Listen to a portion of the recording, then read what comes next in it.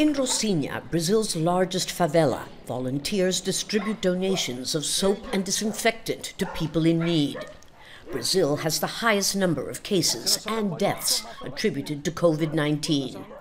5 people live in Fernanda de Sousa's house, and she's worried. The majority are seniors who work and get paid by the day, so we hope we can get help.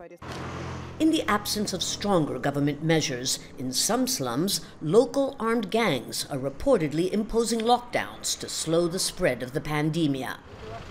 In Peru, wakes for people who die of coronavirus have been banned, and bodies must be cremated within 24 hours. A hotline for emergency services can't cope with inquiries and requests, prompting the president to threaten sanctions against those who call for unjustified reasons.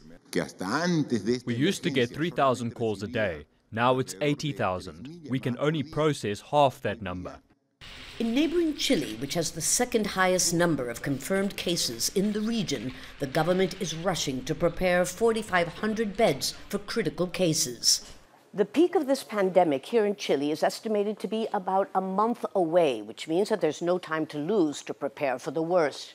But as the experience of wealthier countries has demonstrated, it takes much more than additional beds to lower the curve of contagion, which is vital to prevent the collapse of the public health system. Although it's increasing, mass testing is still not widespread in most countries, which is why epidemiologists believe the real number of infected people in Latin America could be at least 10 times the confirmed number.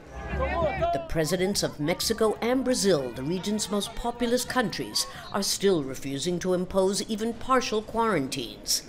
Back in Chile, authorities are ordering quarantines in neighborhoods or cities on a strictly need-to basis, not nationwide. According to the WHO, remaining healthy also includes being able to work and see your family.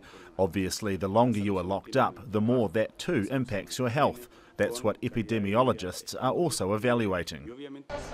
It's a calculation, but one that many in countries that haven't ordered the lockdowns fear could end up costing unnecessary lives. Lucia, Newman, Jazeera, Santiago.